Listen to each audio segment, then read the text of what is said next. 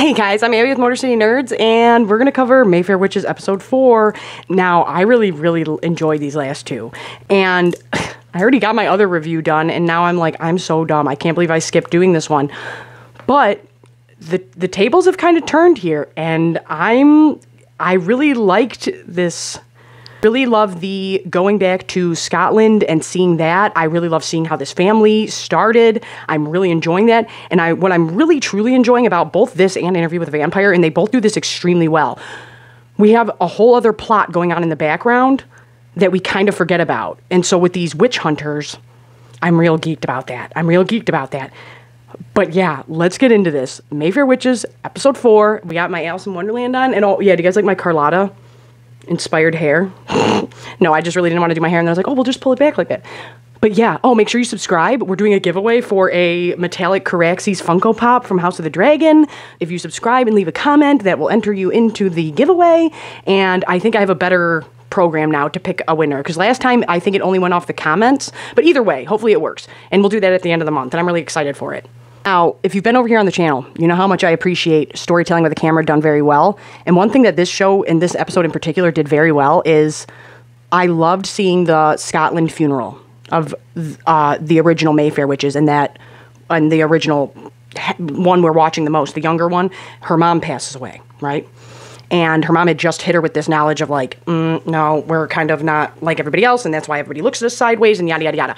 But what I really liked was when they were like, this is her true funeral. And we got to see all that. And then we see Rowan going to her mother's funeral. Oh, and just so you guys know, I'm on chapter 8 in the books. So it just came out that the woman raising her adoptive mother was a Mayfair. And so I thought that was changed for the show. No, that's in the book. It's just we find out later on, farther into the book, not off rip like in the show. But I really like that because we have Rowan's adoptive mother passing, and it's a very matriarch, maternal, it's a women's story, you know what I mean? So we have the adoptive mother passing. We have Rowan losing her biological mother. And then we have the flashbacks to Scotland and seeing them lose that mother. And I really loved that this girl could finally break down. She could finally mourn and grieve the loss of her mother. And I'm really loving all that. And now, one thing I do want to touch on really quick. I don't have any evidence to back this up. You guys know how I am over here. I need to look things up before I talk about them and not just spit them out. But the color green, okay? It's used very often in this. It's very bright. It pops. I love the colors. The way they shoot this is beautiful. It's stunning. And I love the way... If you remember an Interview with a Vampire, or if you didn't watch it, you should, because it's great. It's the best show on TV right now, I think. I stand by that statement. But when Lestat says, everything's alive. Everything in New Orleans is alive, no matter what you do to it. If you tear the trees down and you build a house, it's alive. There's with the dew and the water, and he's like, just the life of the city goes past. It's a bustling city, you know what I'm saying? So this depiction of the Mayfair house, I really love it a lot, because not only is it a beautiful old Victorian home, and I'm all about it, with the color green and mothers and Mother Nature and women making life, that's a big, huge symbol a lot in TV and movies and on the screen. So I really like that, and I like their use of it. But not just that, like I was saying with the funeral, when they go back and they see her mom's actual funeral, you know what I mean? And we have the green of the plants. Everybody's named after plants. Rowan and Cyprian, these are all names after herbs and plants and things like that. So the color green is very symbolic here. And I love the way they use it. But if you tie it back to what Lestat said about New Orleans, this house is constantly... Now, if you live in the South, in New Orleans, because I know there's awesome subscribers that are from New Orleans, and I'm like, oh my God, it's just such a cool place. It's just such a cool place. It just seems so awesome. Just everything about it. Historically, fun. It just looks awesome. But how do you keep your houses maintained? The humidity's gotta jack them up, right? How often do you have to get your house repainted? Is this what happens when you become an adult? You're like, how often do you have to repaint that house because of the humidity? But I love that this house depiction is always falling apart, and the garden's always overtaking it. And yeah, there's a garden in the book and the way it's described, and I love it, and it's very similar. But when you bring it to the screen, that's on the film people, not Anne Rice, you know what I mean? So the way they brought that to life, and the house on its own, and it's overgrown with all these living things, and the garden, and even, like I said, even it looking decrepit, like it's falling apart, is a sign of life. The whole theme of women, and you can create life, and Mother Nature, and my mother before me, and the mother before that, and I really love that. and it's really beautifully done. And what I also really love, and didn't really realize it to this last episode, and Mom started an Interview with a Vampire, and she's loving it. And I think watching those side by side, it's just nice to have the same universe. How often do we get this? The same universe, the Anne Riceverse. We ain't calling it the Immortal Universe. We're calling it the Anne Riceverse over here. We have this extremely male-driven story, and you know what I mean, with the Interview with a Vampire, and I love it.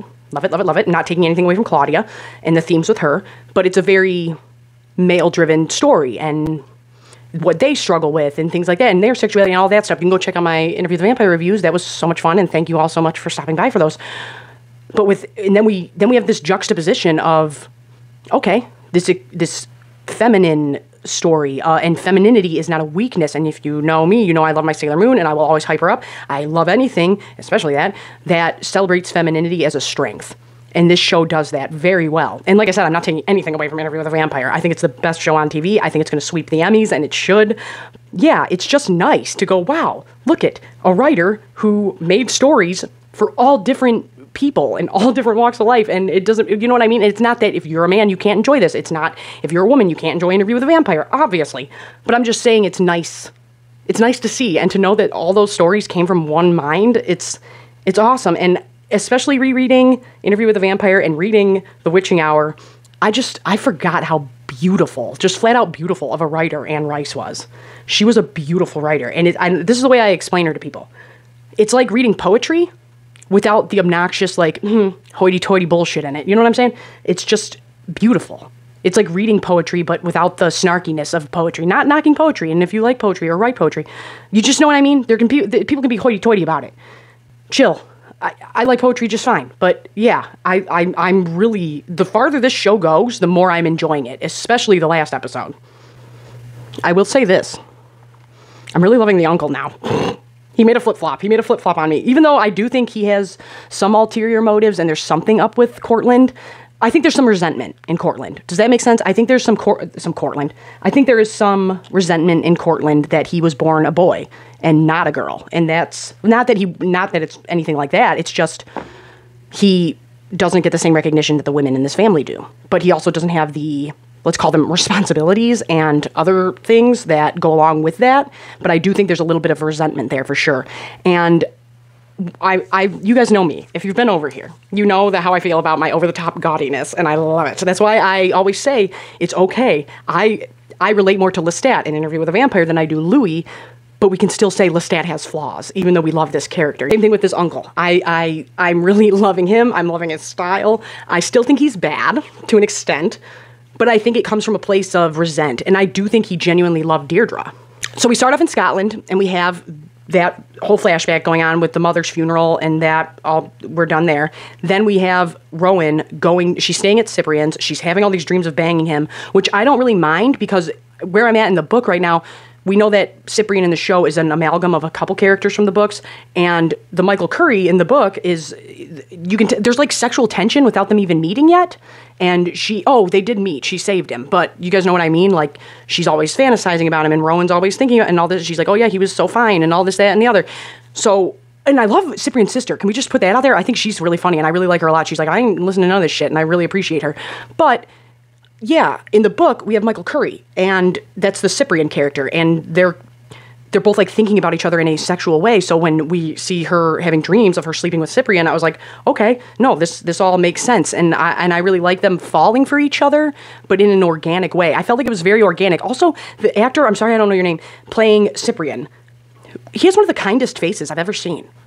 Doesn't he have a kind face? He just has very kind eyes, like, and ladies, you know what I'm talking about. He looks like somebody you'd ask for directions. You'd be like, I don't think you're going to murder me. And he looks like a very kind man. And he plays this role very well, and I love it. We're going to break this up into two chunks. We'll do Cyprian stuff, and we'll do Mayfair stuff. So in the middle of the funeral, Cyprian's like, I got to go talk to my boss from the Talamasca. And he's got to go talk to this guy that they think it's the one who killed Deirdre. Now, that was gruesome, first and foremost. That was so gruesome. But he realizes that the elevator was wiped, and he doesn't know he's never seen anything like that. And then we have this guy who, to the average person, it looks like this guy's going crazy, or he's tweaking on something, you feel me? So it looks kind of like that, but then he gets with the Talamasca people, and Cyprian shows up, and the boss is kind of weird about that. The boss is weird. Now, remember back in the other episodes when all these workers were like, Cyprian, don't get hurt, and this and that, and we end up finding out more in the next episode, but I really like that they're all like, no, I'm trying to, and he's kind of confused by that, like, what? And then we end up finding more out, like I said, that there were other workers that followed other Mayfairs, and nobody knows what happened to them. But Cyprian now is following this Mayfair, and he's kind of he's in more of a dangerous position than he knows, I think. And I think this boss and these coworkers, I think some of them know how dangerous it is, and they kind of are just like sacrificing him a little bit. And I'm like, that's kind of jacked up. But he says to the boss, do you want me to go in cold? And that just means like, do you want me to go in with no information and just do my thing and tell you when I find out? Or do you want to give me some information first? So the boss is like, no, I want you to read him cold. Go in and get the information you can get. And he goes in, and that's when this guy ain't having it. He's going nutso, berserko, and snaps his own neck. And that was crazy. Another thing this show is doing extremely well, the use of camera angles. I haven't seen anything that's too, like, sometimes I'll see effects, and I'll go, how did you do that? Like, watching Avatar 2, I was like, this might not be the greatest thing I've ever seen ever, writing-wise, but when it comes to some of these visual effects, I don't know how you did this. And normally I can guess, like, maybe it was this. And that's how, in this show, they are using basic-ass effects and basic-ass tricks, and they look phenomenal. They look phenomenal. Their practical effects, their use of just creepy camera angles, like especially in the house. That's what I was telling my mom. I'm like, when we get these slight turns and the house just looks off or slanted, and then we get like the subtle acid trip on the walls. And if you've been there, you know what I'm talking about. It's just subtle, and then it stops, and you're like, there's something unnerving about this. But the way they're doing all that is so well done, but they're sticking to what they know. It's just basics, and I love it. I love it, and I want to hype that up. But same thing with the neck snap and these other effects, like the deer draw and all this other stuff. It's like, these are really basic practical effects, and they look fantastic, and they're very disturbing, and they really, really work.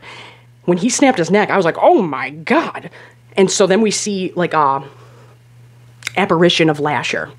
And he says something along the lines of, Lasher killed him because he's pissed off. So we still don't know who gave the official go-ahead or was the trigger man to Deirdre. I think that I don't know if he's being set up, but I definitely think they know more than they're telling him. They all know more than they're telling Cyprian. I think that he knows it's dangerous, but I don't think he knows how dangerous it is. So after Cyprian's with his boss and all that goes down, he decides to go into the Mayfair archives and check out all their history, and now I really love this. Now this adds to, are they related to Louis? And I'm like, it would just be a fun little nod, whatever. But when he was like, well, not him, but they were like, which one are you reading, the Dutch side or the Haitian side? I was like, oh my God, we're mixing all types of voodoo and hoodoo and all that together with witchcraft from Celtic lore, which I'm all about it, love it, mix it all together, I love it. But, oh my God, I really like this episode a lot. But Cyprian, he's going through the archives, right? And that's when he gets a photo from Rowan, and it's the key, and he's like, oh snap, I better go find out where you're at. So then he goes off to save her. We love him. I love Cyprian. He's awesome. So yeah, that's what's going on with Cyprian. He goes, talks with work, does work stuff, then Mayfair archives, then after Rowan to protect her, and I love it. And I love that he leaves her alone to handle her own shit. Like, I love that. I don't need to protect you all the time, but yeah, maybe having somebody step in for you when you're being seduced by scary Lasher man, I'll be there. And I really like it. Or Carlotta, or these psychos. But yeah, that's what Cyprian's doing. Like I said, we're just going to break this up into chunks. We have Rowan waking up at Cyprian's, telling him how nervous he is to go to the funeral, and him and her are going together, and they go. Now, I really loved all of this. The rose petals falling was beautiful. Is this the same church in Interview with a Vampire? Because I think it is. I rewatched the first episode of Interview with a Vampire, and it's got the bowl shape. I didn't know if it did, and it did, and I'm like, this is the same church, and I love that, because it's just a little nod, like, we're in the same area. It doesn't have to mean, like, ooh, you know, all this and that, but it's just, like, it's a fun nod, and I really appreciate that, and I really like it. But I loved when they walk in and everybody's staring at Rowan because she's supposed to be dead. And that pisses Rowan off. She's like, that's why she gets mad at Carlotta later. She's like, what? And she sees her name on the tombstone. And Carlotta's like, meh. And then she finds out about her adoptive mother. So like I said, a lot of mom themes going on this episode. But we have her getting to the funeral.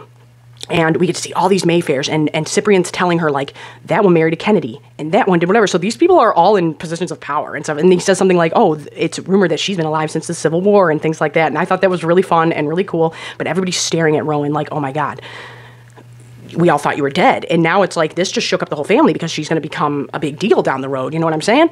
And I really like that a lot, and how just, and I think that, is it Alexandra Daddario? Is that her name? She's really killing it. And I thought she did a really good job of showing, like, I'm pretty tough. She's a pretty tough girl, you know what I mean? But she's overwhelmed by the amount of people staring and what and this and that. But yeah, her and Cyprian go in, and then everybody in the immediate family kind of tries snatching her up, like Carlotta and Uncle Cortland. But I really liked Uncle Cortland coming in, and at first you kind of think, oh, you are really sad, until he cuts a piece of Deirdre's hair off, and I was like, oh no, this is an ulterior motive. But I do think he genuinely semi-cared about her, or at least kind of feels bad, but he is self-motivated. He's working on himself. He's going to look out for number one, him. But I did also really like Uncle Cortland's daughter. I really liked his daughter. I thought she was awesome. And you rarely get to, I'm pretty tall. I'm 5'9" almost. So it's like, I like seeing a big, tall lady, and his daughter's really tall, and I really like that actress, and she was kind of just like, I know my role, I'm in the special club of women, but also you're my dad, and I really liked her. She was a fun character. I think she's a little snarky, and I like her. But she's the one telling her dad, like, look out for this and look out for that, and yada, yada, yada. All while Uncle Cortland's doing some shifty shit, and then we have Carlotta also doing shifty shit. And they're all trying to get to Rowan for different reasons, but everybody else is staring like, oh my God, who is this person? And they call up the immediate family, and that's when all the rose petals start to fall, like Deirdre's still there with them, and I really liked that a lot. And I like that Rowan starts to smile, because I think she can feel her mom a little bit, and I really, really liked that a lot. Kerfuffle with the flower petals and all of that, and Carlotta's throwing a fit. We see how much Rowan is like just in awe of having this family and stuff like that, and how unsettled she is by, why did you tell him I was dead, and all this stuff. And they start to go to the cemetery, and that's when Cyprian gets called off to do work stuff, and Rowan gets left alone with them. And that's when we find out that Uncle Cortland is going to show up at the Mayfair house and busting on Carlotta and her little get-together she's trying to have. And I really liked that, because I don't know, New Orleans does it right, man. That's how I want my funeral to be. I want it to be a poppin' party, because I don't know who else has Irish wakes, but we do it big. And you celebrate their life, and you drink and you laugh and you have fun, and then you all cry hysterically together at random throughout it. But it's a party. It's a party, for sure. And so I really appreciate that and seeing that, because I can relate to that. Cortland's making moves.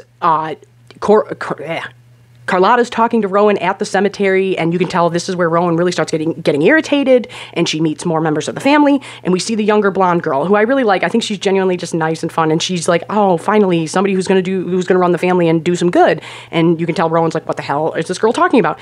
But I just like her spunky attitude. But we do see, and like I said, this and Interview with the Vampire do a very good job of having a story going on in the background that hasn't hit the forefront yet.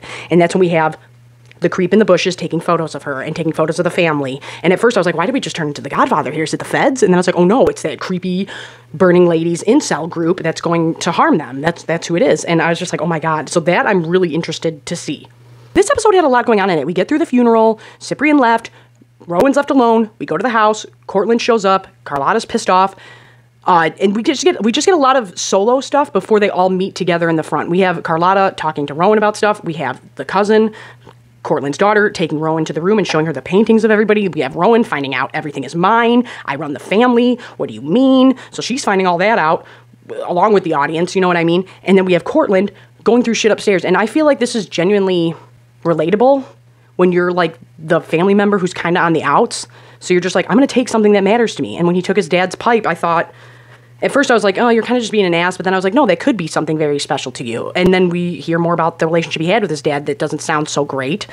But I do think these men have a bit of resentment built up. And I can understand why. I can see that. But I still think there's some scheminess going on. But we have him taking his dad's pipe back, lurking around the house, looking around for stuff. Then we maybe there was more to that he was looking for. Maybe the key. And then we have Carlotta, her stuff. We have the family, their stuff, all of them meeting Rowan, them all being shocked. Rowan, I really loved this when we get to the front yard, and I love polite shit talking. I just love polite shit talking. We don't do that here. We don't do polite shit talking. We just do quick to the point. I'm telling you that I fucking can't stand you. But, you know what I mean? But I love Southern, or just like anytime, like even when it's like Game of Thrones or something, I'm like, I love polite shit talking. But the South, man, you guys have a real good way of being like, I'm telling you to go F yourself without telling you to go F yourself. You know what I mean? And I love that. I love it. There's something nice about it, but still like, oh snap, they're really teeing off, but in a polite way, so I don't really know how to combat it. So I loved Cortland and Carlotta going at it in the front of the house. And if you look, we have Carlotta with Rowan by her side, and we have Cortland with his daughter by her side. Now, the daughter made a really, halt the brakes for a minute, or hit the brakes for a minute, not halt the brakes, hit the brakes for a minute.